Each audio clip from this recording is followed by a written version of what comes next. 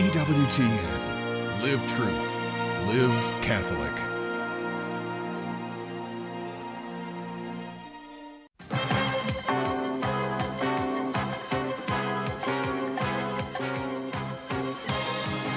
Mother Angelica Live, brought to you from the Eternal Word Television Studios in Birmingham, Alabama.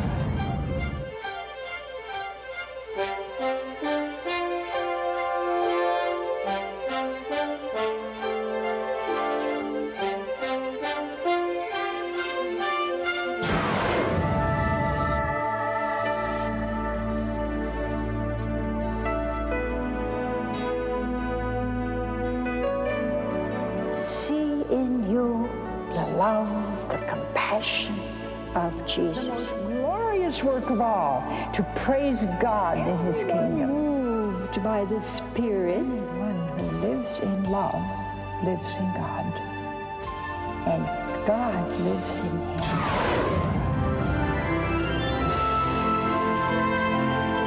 What a wonderful thing is our church. This whole network is built on trust.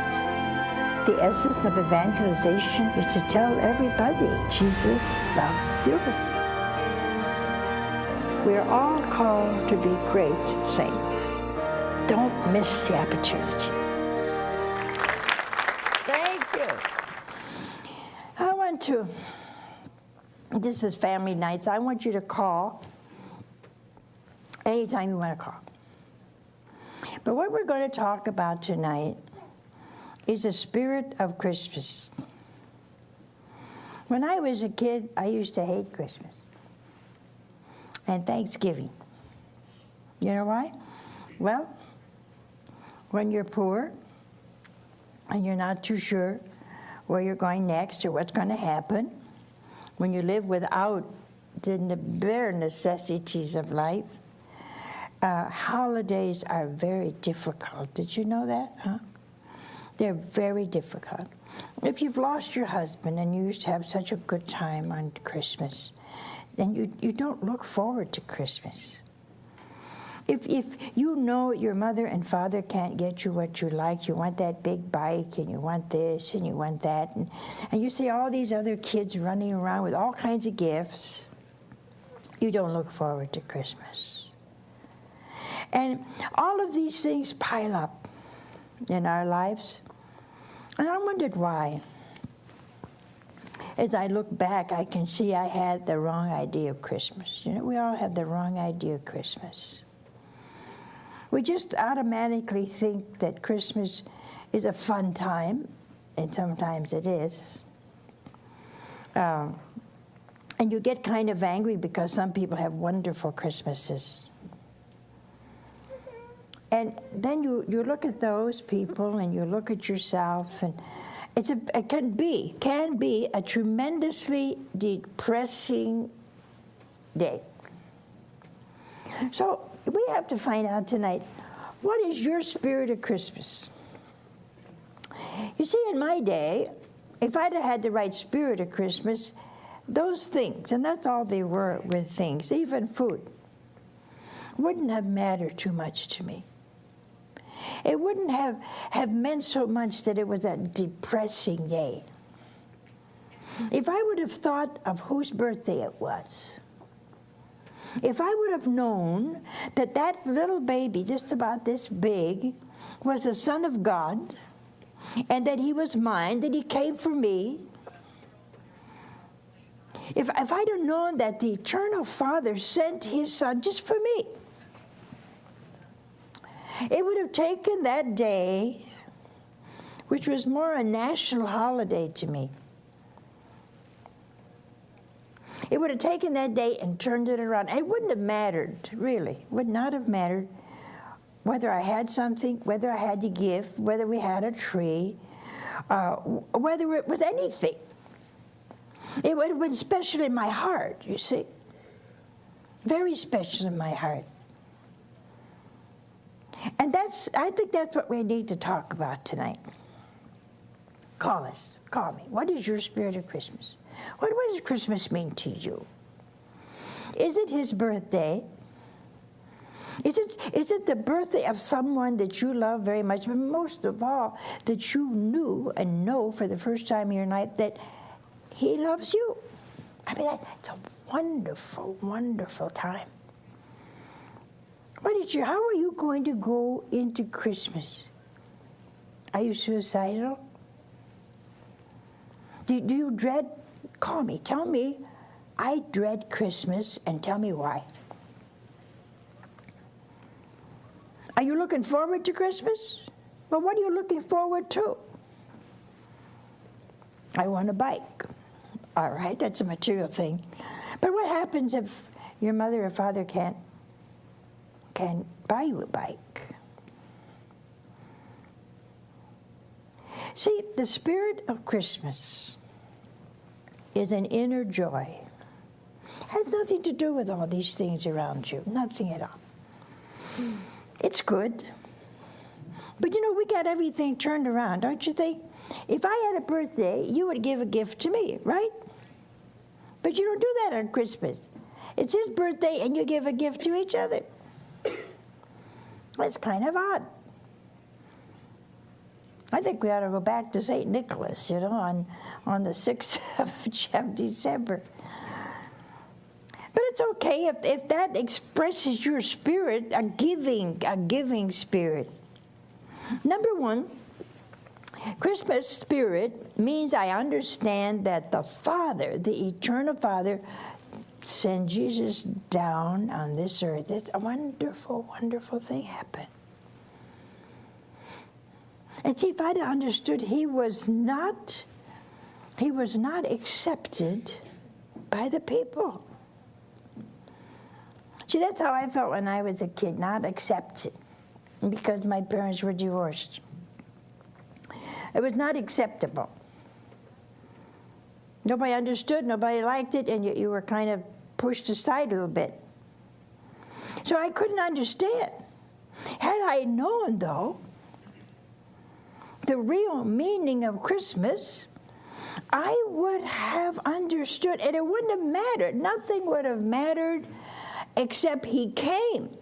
He was sent by the Father. Our Lady had that. On the 18th of December, we don't have anymore, but we used to have in the good old church. I had to get that in, I really try to be good, but I can't help it. In the old church, the good old days, they had a feast called the Expectation of Mary, and it was on the 18th of December. And can you imagine the expectation of Our Lady? Unbelievable expectation. And this was the Son of God, and she knew it. She knew it. There was no surprise to her. You can imagine Our Dear Lady getting prepared and Joseph making a crib and all the things that you're doing right now. The things you're doing now to prepare for Christmas. And the awesome thing about that is it never came to be. They had to leave Nazareth and go to Bethlehem. I don't think that was a surprise to her, though. She was very versed in Scripture. But all the things she prepared for had to be left home. And all she could take is herself, Joseph, and a donkey.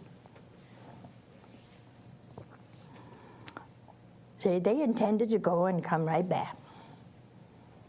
Can you imagine the spirit of Our Lady and her absolute obedience to what?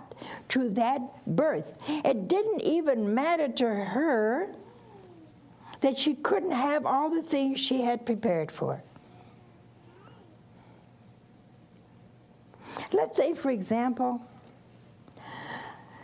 we've got everything prepared,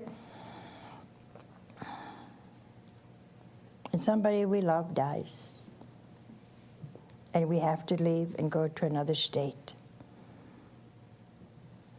It's like something you prepared, you just kind of squashed together. Everything is over. There's no more exuberance and no more expectation, and you were going to have turkey and you were going to do this and that, and it seems to all die.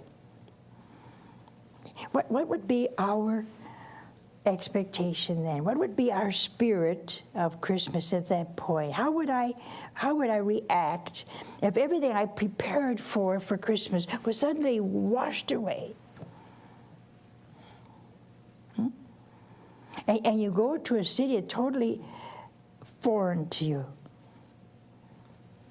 And when you get there, it's crowded. People everywhere, people, donkeys, everything, everywhere. No, just edging your way. You go from inn to inn, and there's no room. You see what happened to Our Lady? The expectation that she had on the 18th, and that we celebrate, used to, was the expectation of the birth, not all the fringe benefits around it. And knowing that she was going to go, that her time was near, and she didn't know where to go, knowing all of that, she never lost the wonder of her expectation. She never lost it. Because her mind was totally around Jesus. Totally wrapped around Jesus. The birth of Jesus was the most important thing. The fact that she was disappointed, they couldn't bring a cradle, they couldn't bring all the clothes, they couldn't do anything. She had a minimum. In fact, nobody wanted them. You know, you can't even think of that. We hear this at Mass, and we just kind of slide over it. But just think now, all of you women out there, think what that would mean to you. And that expectation of Our Lady, so ground up in the will of the Father, because she said, "Be it done to me according to thy will." Well, now she said the same thing. "Be it done to me according to thy will." See, her spirit was alive in the will of God. So all the things around that just fell away and were disappointment did not spoil her expectation. Not for a moment. When the infant was born, he came into the arms of a mother unlike any other mother. Pure, holy, filled with love, untouched by the disappointment, untouched by the poverty, untouched by the rudeness of all the people around her. And you see, that's what used to make my Christmas so miserable in the past, when I was a kid. No tree, no gifts, nothing.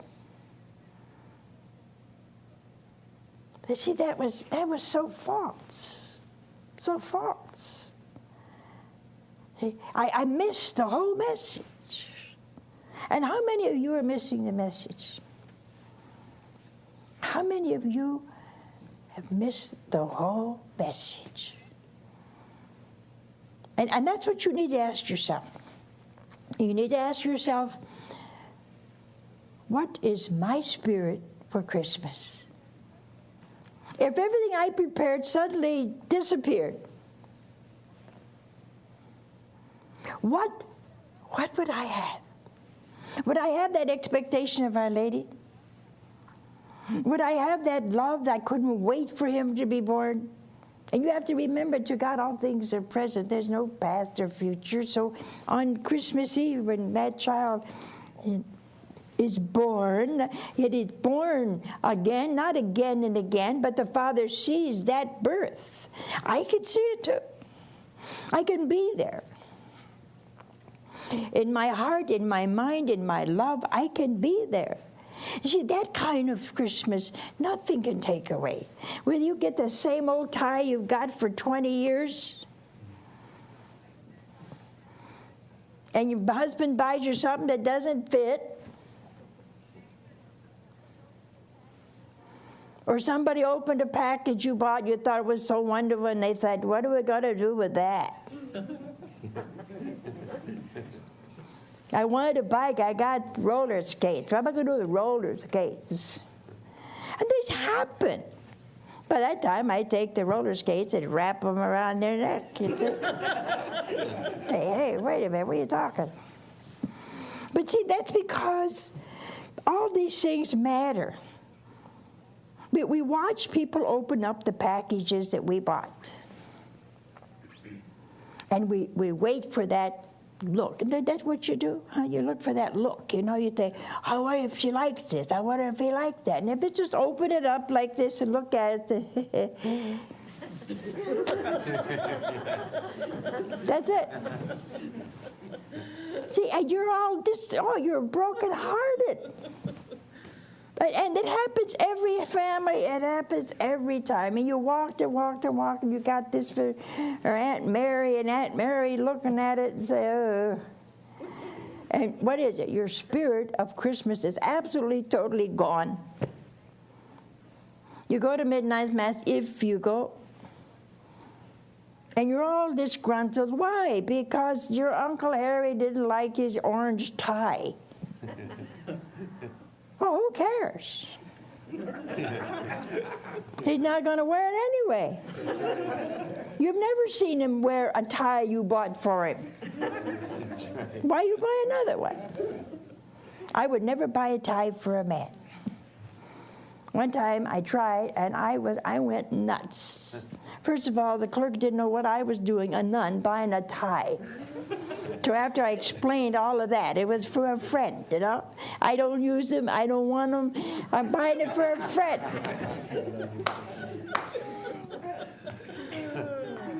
But she kept looking at me like, oh, there's something wrong here.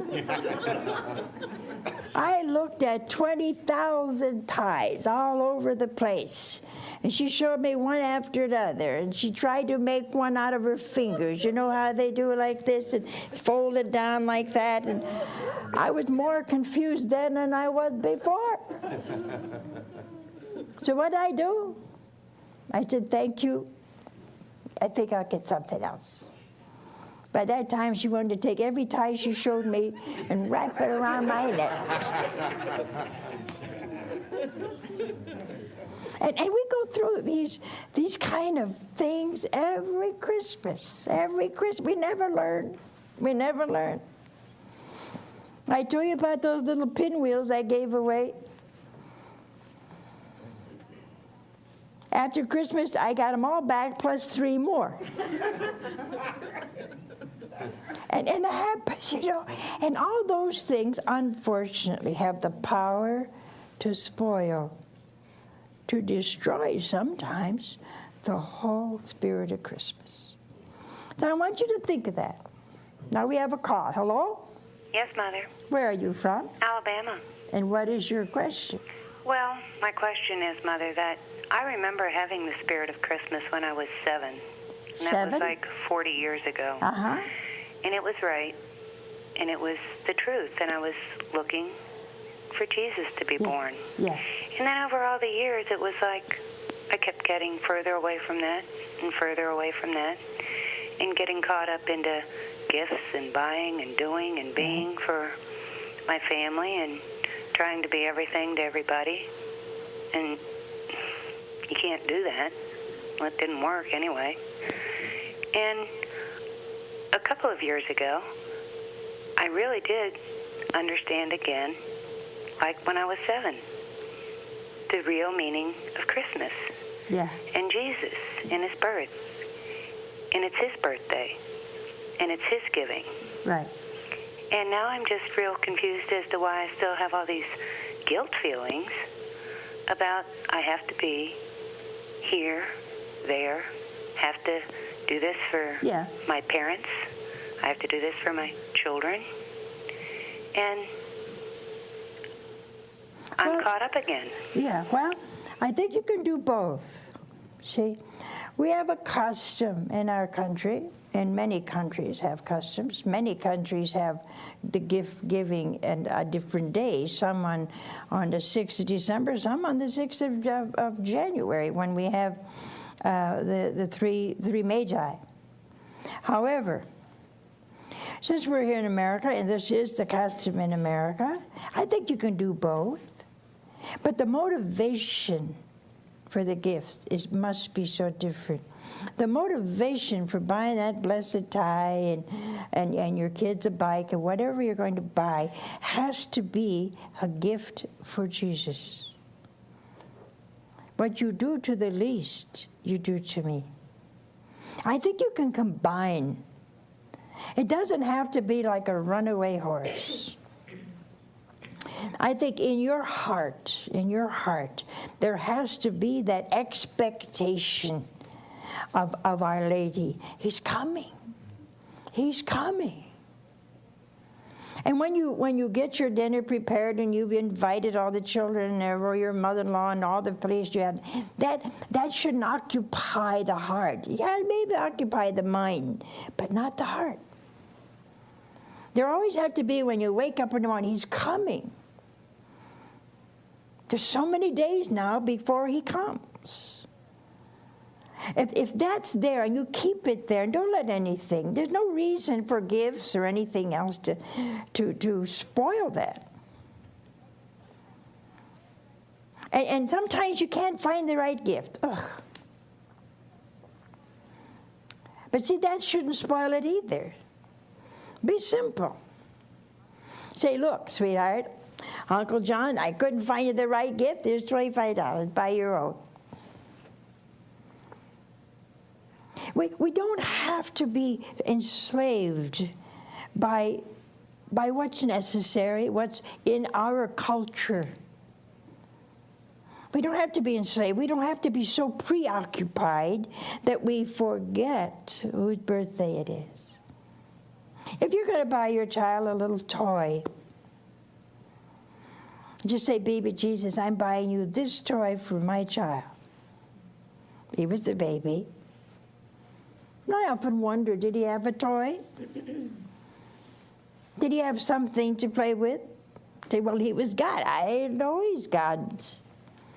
But he was also a baby, an adolescent, a teenager. He was all those things, and he's yours. He's all yours, and he's all mine. And I need to, what I give for you, what I buy for you, I must do it for him. I think if you put that part of your enthusiasm into your gift, I think it will, the spirit of Christmas will be stronger inside of you. See? As you choose, you make choices. We make all kinds of choices. Then we need to make the choice pleasing to Jesus. When you go to buy that tie, say, Lord, which tie do you want so that I can express my love for you and my joy in your coming through my husband, my brother-in-law, my wife, whatever it is.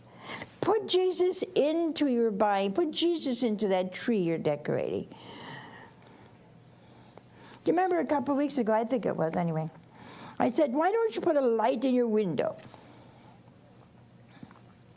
All you men can go can make something where you can put a light in your window. It's a beautiful custom to say, in this house, in the darkness of this world, and there's a light in my house. My lamp is lit. I'm ready for your coming. I think if you do those kind of things and you spiritualize even buying your turkey, I think that spirit, they will never leave you. We have another call. Hello? Hello? Where are you from? I'm from New Jersey. And what is your question? Well, I just wanted to tell you, many, many years ago, I had 7 children, and they were smaller then, and they're all grown now. Anyway, my husband had lost his job, and we had no money for Christmas. And so I had always taught my children to say, happy birthday Jesus. Ah. So on the way to work, I was working at that time for $1 an hour. I was taking home $20 a week. I know those days. And so I would remind the Blessed Mother on the way to work how I taught my children to say, "Happy birthday, Jesus." And anyway, I came across a newspaper who had pictures of baby, and in 10 words or less, you were to say what you thought the baby was saying and send it into the paper, Great. which I did. And I won first prize. That's 10 great. days before Christmas, I had said a prayer to the Blessed Mother. I said, "Please, Mary, give me 10 words," and she did. And then on top of that, a priest came to my house and handed me $50 from an anonymous donor. And so I had $300, and you know, in those days, that was a lot of money. A lot of money. And that was the most beautiful Christmas we ever had, because people dropped in with candy and fruit and things like that. And actually, Mother, I could actually feel the presence of Jesus in that house that night. So before we went to bed, I had us all kneel around the Christmas tree, and we said a rosary to the Blessed Mother. That's Thanksgiving. great. That's wonderful. You see, that's someone who didn't have anything, who worked for, what was it, $1 an hour? I remember $1 an hour was, I said, whoa, wow, $1 an hour. Whew, that was a lot of money. I thought that man was rich who made $1 an hour. But see, that $1 an hour then was nothing. Absolutely nothing. They just didn't have any money. Didn't have it. And God provided that woman with what she needed, because the spirit of Christmas was in her heart.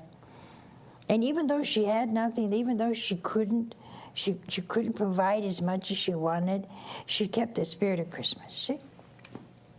And that's what I would like so many of you to do. So that when Christmas comes, you're not unhappy. We have another call. Hello? Hi, Hi, where are you from? New Jerry. Oh, how old are you? New Jerry. How old are you? Juicy. I can say it right. Huh? Huh? How old are you? 5. That's wonderful. What is your question? Jesus wasn't in our heart. It wasn't really Christmas. And,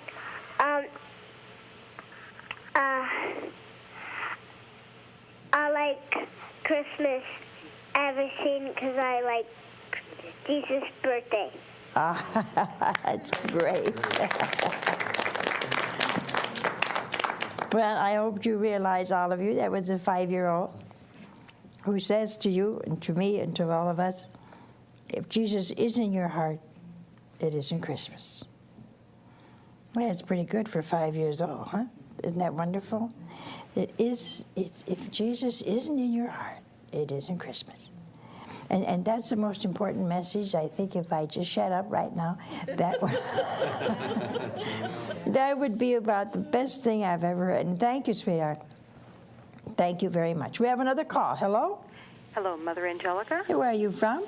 I'm calling from Chicago, Illinois. My name is Suzanne Lacoste, and I've been writing to you every month for a couple of years now, and you write back very nicely to me, and I appreciate that, and I thank you.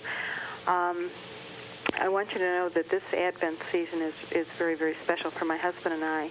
We are looking forward to coming into the Catholic Church. We're in the RCIA program in our church. So for us this year, Advent is looking forward to coming into the Catholic Church and receiving our Lord in the Holy Eucharist. And how wonderful. That's the thing that I look forward to the very most. And I just want to say God bless you, and I wish you a very Merry Christmas. Thank and I love you. That's a wonderful thing. Some of you that are going to be joining the church and get your first communion on Christmas morning. What a gift that is. You really know what it means to have a merry and a holy Christmas. We have a call. Hello? Yes, hello, Mother. Hello, where are you from? I'm Marianne. I'm calling from Peoria Diocese. And what is your question? Yes, Jesus is already in my heart and soul, and I would just like to know, why should we get so excited about Christmas when Christ is already here? I'm just looking forward to his second coming. Well, I look forward to his second coming. But in the Catholic Church, we have a liturgy. And we, as preachers of God, as servants of the Lord, as his brothers and sisters, must bring forth in us, according to season, his entire life. Why? Because he came, he needs to be thanked. He needs to be loved. The Father needs to be thanked in my heart. He needs to hear me say that I am so happy he's coming, that he's here. And all time is present to God. Maybe billions and billions of people in the past said thank you to him, but I need to say it. I am the one he created. I am the one who lives alone with God. And God treats me as if no one else existed. And remember that one attribute of the Lord, everything is now. There's no past, no future. Everything is now. And so, as a religious, as one who has been called by God to be spouse of Jesus, I need to recall, and that's what the church does, recall his birth, recall his baptism, recall his circumcision, recall his passion, recall his life, his mission. I must recall that so that I can live that life. I must live the life of Jesus. I must live the birth of it. I need to be reborn. There's something in me not like the Father, not like Jesus, not like the Spirit. I must be reborn. But I must look at that birth of Jesus, that wondrous, awesome gift from God the Father. I must look at it and give him praise and honor and glory because he did it. And he did it for me. I can never take any part of the life of Jesus and push it aside as if it weren't important. And it happens a lot. That's why I wear this cross. I can't forget what he did for me. It's present to the Father. That's what every Mass is not another sacrifice. It's the same sacrifice. It is visible, always present to the Father. I am present there.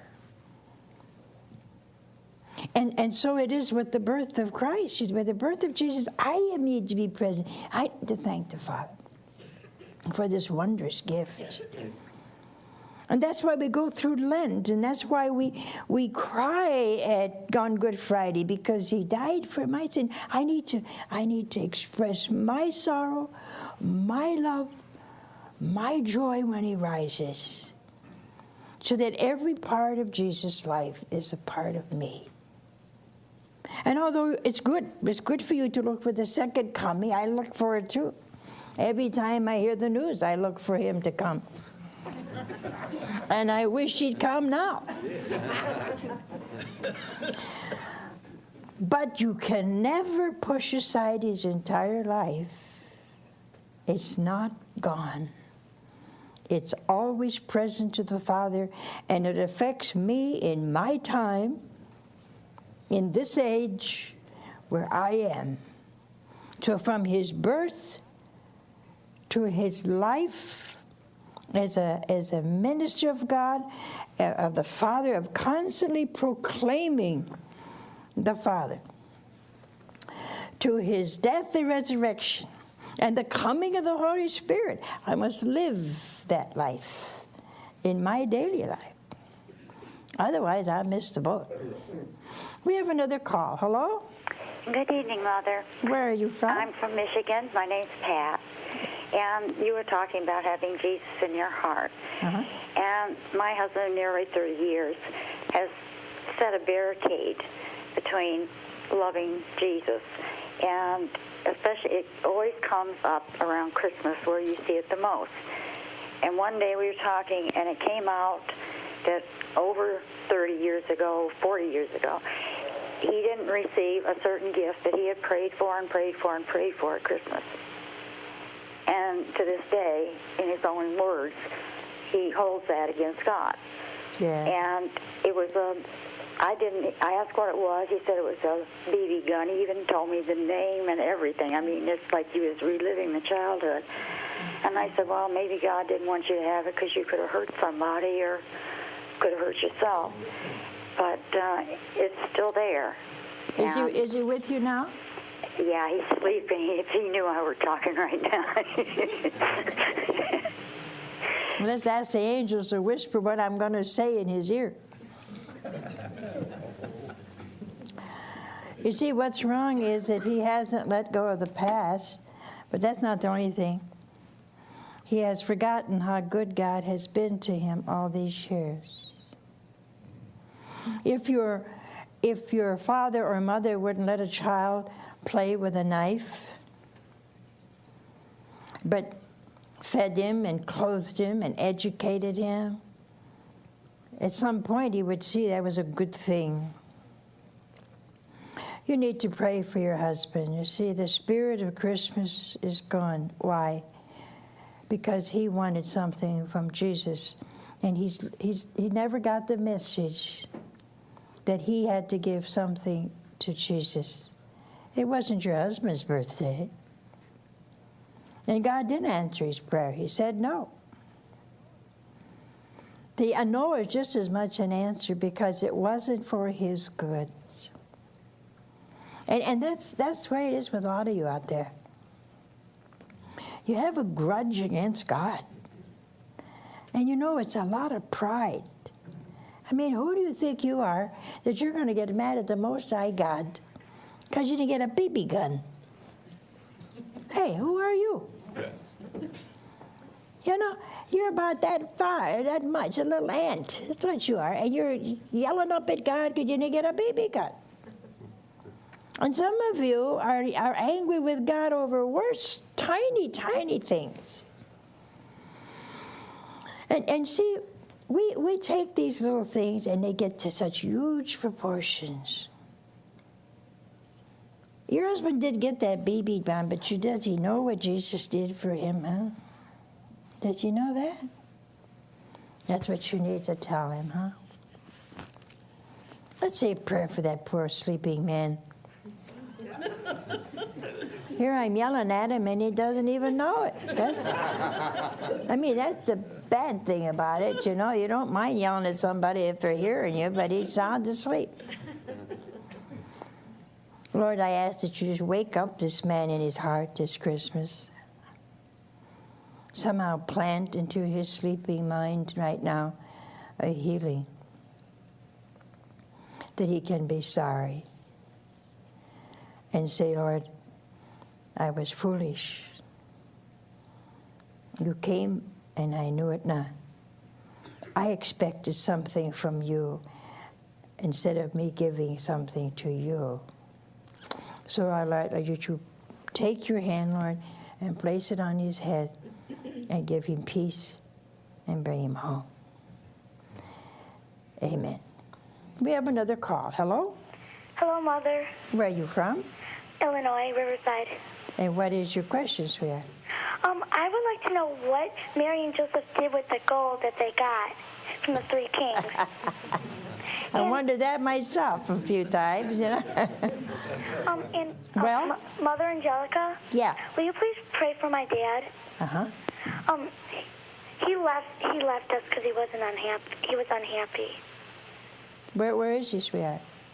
Well, he lives in an apartment. Is he in the hospital? Excuse me? What, did I miss something? No. Is your family divorced, honey?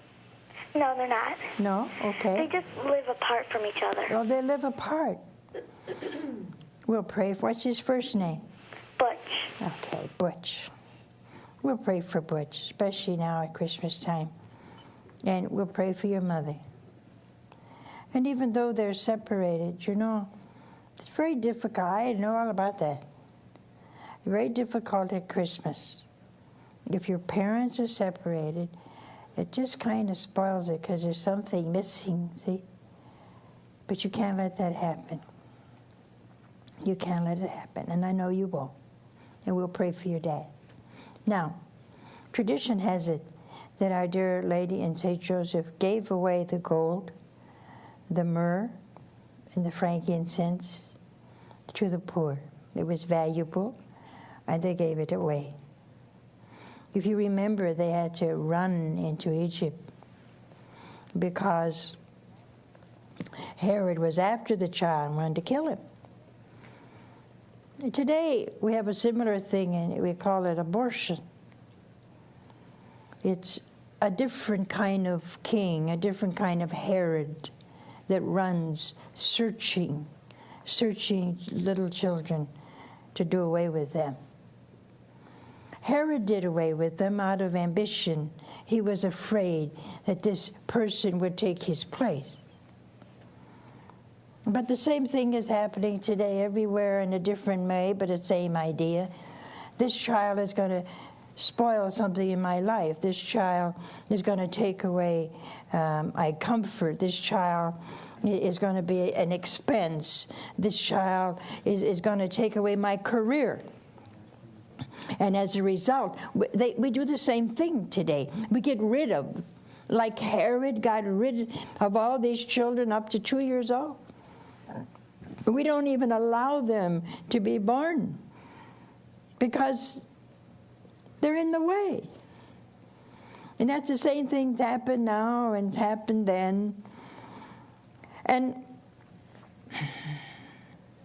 so Our Lady and St. Joseph would have never kept all that. They wouldn't have had a place for it. And they would not have kept it because Our Lady knew that this was a gift because he was a king and son of God. They wouldn't have been using it for the next 20 years. They gave it as they would have given everything else they had. They knew that this child born in a stable wanted to be poor. We have another call. Hello? Hello? Hi. Where are you from? I'm from Devon, Pennsylvania. And what is your question? My question is, I find it difficult to enjoy Christmas coming because my husband is possibly going to have an operation for cancer. Oh. And how do you be happy when you have this to not look forward to, but to anticipate? Yeah. And I don't know how to quite deal with it. Well, there's no question it's hard, but you see, you have something that maybe a lot of people don't have. Sometimes we match love for love. Sometimes we match joy for joy. And now you and your husband have the opportunity of matching pain for pain. You see, when the infant was born, it was so cold. So cold. And that infant was born in a cave, which meant the entire opening, the wind would just pass it. It would be so cold in that cave. The rock was cold. So Mary suffered. Joseph suffered by the fact that he could provide no better than it was. And Jesus was born in the cold. How did they handle that Christmas? How did Mary handle it? Well, she took the pain and wrapped her son in her arms. She made him warm. But she was still cold. And that's what you have to do with your husband. Match pain for pain. That's how you're going to celebrate Christmas, with anticipation, because he's coming. The one who heals is coming. The one who saves is coming. The one who loves you is coming. The one who loves your husband knows what's happening to him and loves him. That one is coming.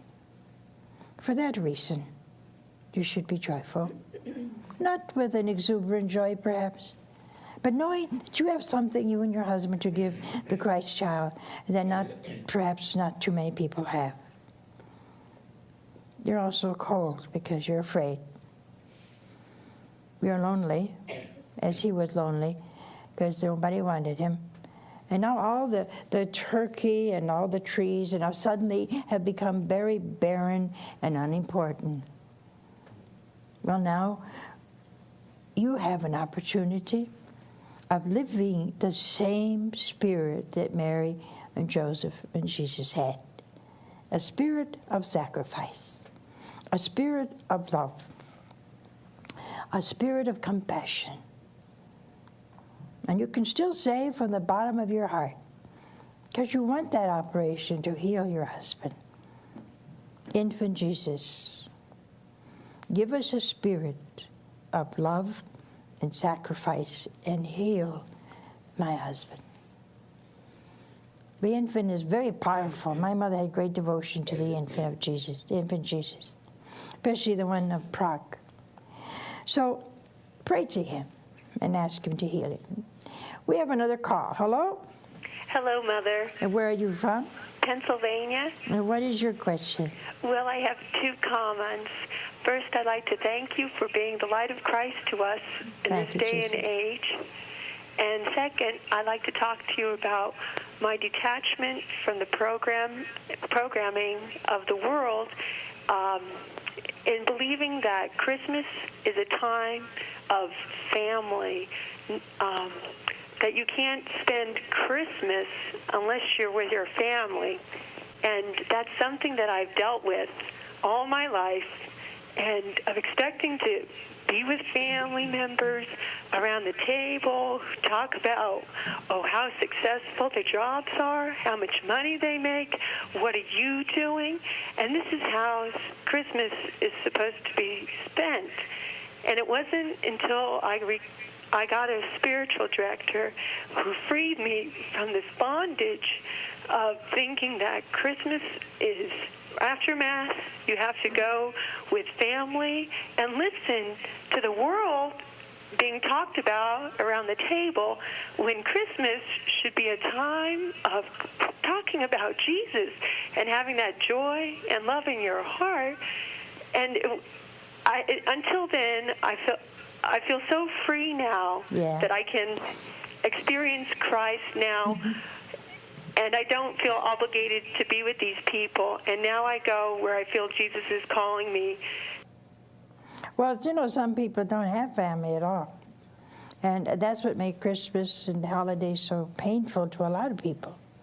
There are single-parent families. There are single people who really don't have a place, a family to go. There is a certain amount of detachment that's good. Inasmuch as if that is your state in life, if that's where you are at this moment, there still is no reason why you cannot be alive with that wonderful day we call the birth of Christ. So detachment on that level is very good, but we still need our family. You have to, whether they speak of the world or not, you still need to give them some Christmas cheer. Go at least to visit. You don't have to stay. But go at least to visit and say, hey, this is the birthday of Christ. Maybe nobody ever told him it was his birthday. I just learned recently, a few days ago, that many of our Protestant brothers don't have any services on Christmas Day. Well, that would be sad for me if we didn't have that opportunity to say, hi, Jesus, happy birthday, and I love you. And so what I think you need to do, I'm glad that you relieved of the burden of living through a very worldly Christmas. But maybe you need to just go for a visit and say, hey, it's Jesus' birthday. Why don't we say happy birthday, Jesus? And maybe they'll look at you and say, where'd you come from? But you planted a seed. And sometimes that's all we need is a seed. So don't just, write them off. At the same time, know that if you can really spend the day. When my mother was alone after I left for the monastery, she spent the whole day in church. She'd eat her dinner, and she'd go to church and stay there. Well, I hope now you will have a better Christmas. And don't forget to sing him happy birthday. A cake may be in order, too. I'll see you tomorrow.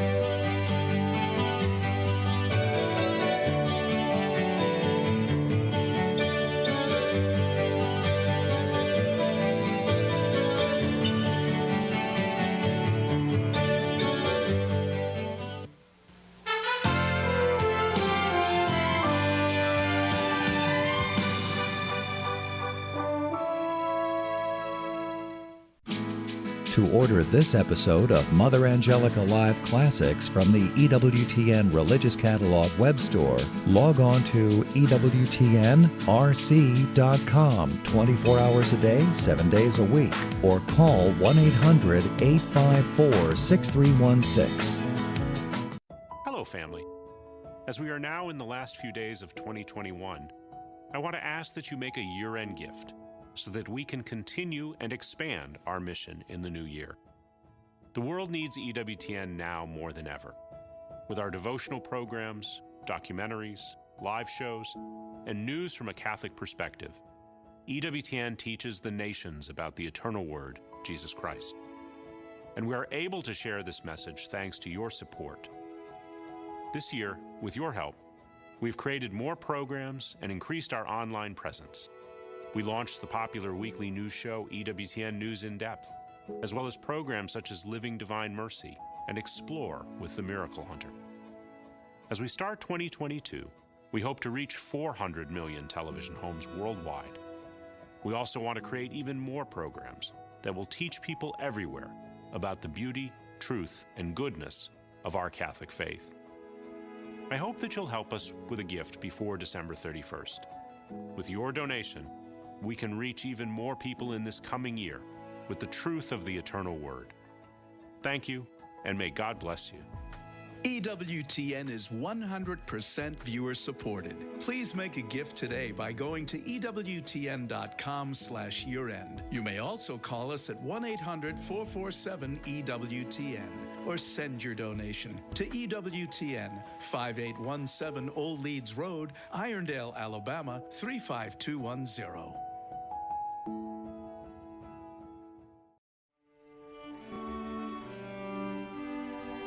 O glorious Saint Joseph, foster father and protector of the Virgin Mary, to you I raise my heart to implore your intercession.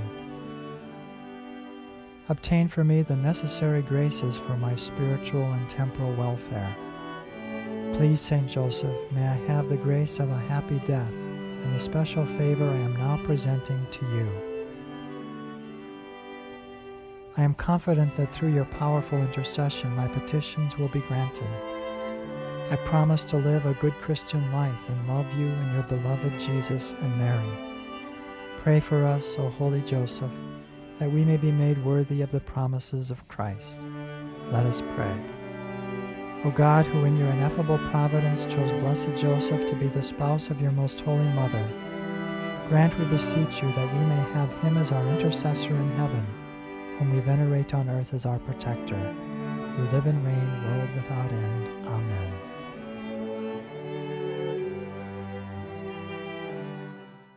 Deciding to adopt can be an exciting time, but also quite challenging. In his new book, Adoption, Should You, Could You, and Then What? Dr. Ray Guarendi, host of EWTN's Living Right with Dr. Ray, provides families straight answers to the most common adoption questions. The father of 10 adopted children, Dr. Ray uses his trademark humor and unique perspective to dispel many misconceptions and myths about adoption, with the hope of encouraging more people to consider this life-giving choice.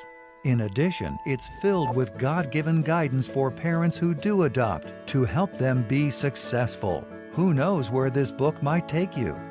Adoption, Should You, Could You, and Then What? By Dr. Ray Guarendi, the latest release from EWTN Publishing, now available at EWTNRC.com or call 1-800-854-6316. The story of the Catholic Church in Wales is not well known, yet it is one worth discovering, as it is filled with conflict, sacrifice, and miracles. Join EWTN as we embark on a voyage through history and experience the rich church heritage of Wales, beginning with the early church, through the challenges of the Reformation, until today. In Episode 2, explore the 1,000-year span when education and economics, along with art and culture in Wales, centered on the church. There was Margam Abbey, Neath Abbey, Quitland Abbey, Valle Crucis, Strata Florida. Wales could really be said to be a bastion of Cistercian monasticism. That's Part 2 of Wales, the Golden Thread of Faith, here on the Global Catholic Network, EWTN. Hi, I'm Janet Williams. Though we celebrate it every year, it may be that the true meaning of Christmas and its history is a bit of a mystery. Yesterday, our guest, Michael Patrick Barber, began to give us a greater perspective on this most wonderful time of the year. He's back with us to continue our discussion. That's Women of Grace, today at 1 p.m. Eastern, here on EWTN.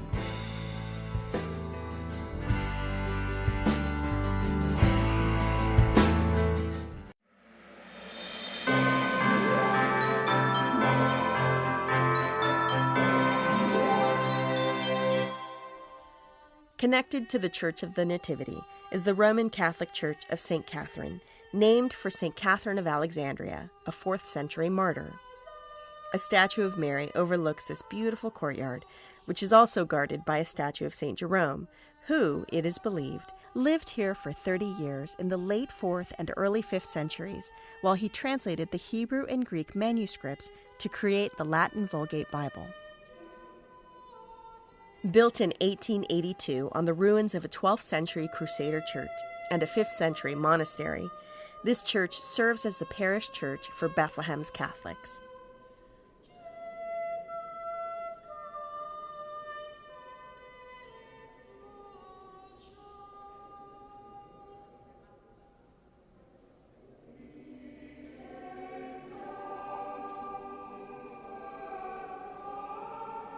A narrow stairway along the right-hand side leads to a series of chapels and caves, including the Cave of St. Jerome, where he worked on his famous translations and where he was eventually buried before the Crusaders took his remains to Rome.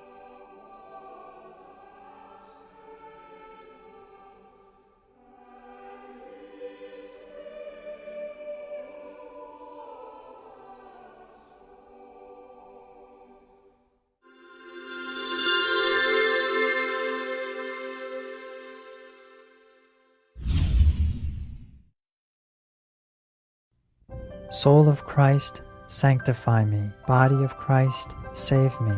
Blood of Christ, inebriate me. Water from Christ's side, wash me. Passion of Christ, strengthen me.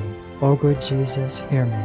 Within thy wounds hide me. Suffer me not to be separated from thee. From the malicious enemy defend me. In the hour of my death call me, and bid me come to thee, that I may praise thee with thy saints and with thy angels forever and ever.